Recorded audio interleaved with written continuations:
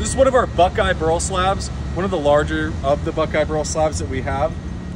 What we're about to do is spray some water on it. As you can see, it's got a nice dirty patina, but the water makes the grain come alive, makes it almost look like there's a finish on it. So that's why we spray and wash every single slab that we have.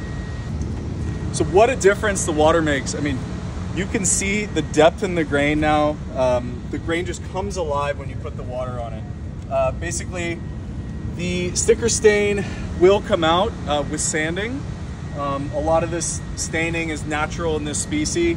That's why you see the blacks and the blues. It's just full of color and kind of a crazy looking species.